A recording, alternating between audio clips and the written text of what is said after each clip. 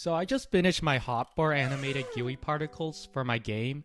By the way, you guys should totally watch it, and especially this part. I was pretty ready to create my custom matches for my testing game, so that players can like fight each other and beat the crap out of each other and Yeah, not gonna lie. I thought it was gonna be pretty easy because I mean, it's just custom matches, just just click and then people join and stuff.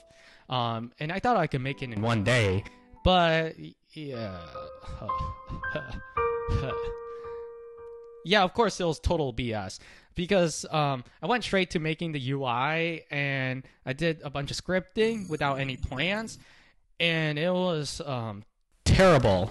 Like there were so many errors throughout the process, and I ended up writing a lot of like unreadable code with a lot of like nesting and a lot of like pretty crappy variables. It was really frustrating because I had to click the testing button like a lot of times, and when you click the testing button, it literally you get a bunch of windows with like all the players and all that, but it takes forever. To make it even worse, I went on Roblox with my sister, testing my game and all that, and I thought I did my VFX perfectly, but there was a huge issue because here's the video. Yeah, you guys can see it.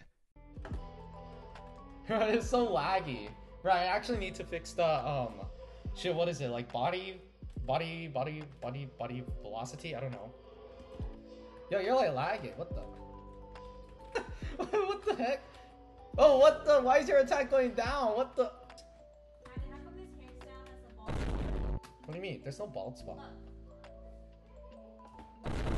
Ah, no, that's a second layer of hair. But yeah, like as you can see, from that video, there was so much lag and all of that. But yeah, basically this video is just gonna talk about how I kind of solved all of these issues.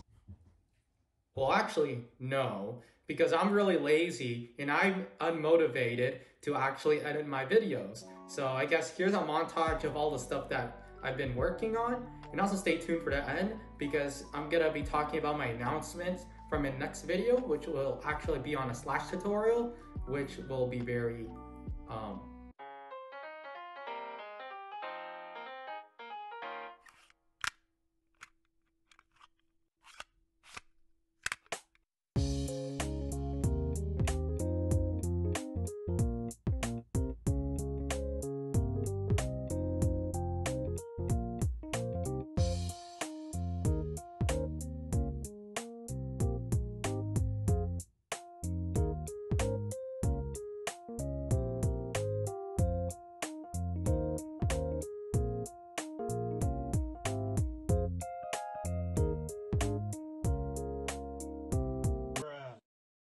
Well, that was quick. I guess I didn't really have anything to show, but basically for my future plan, I'll be making a series on Slash tutorials where you'll be able to create mesh slashes using like Blender and a painting program called Ibis Paint, or you can use like Procreate or whatever, as long as you can use a software with like airbrush, smudging, and maybe some like layer modes and some adjustments like white saturation and distortion or whatever.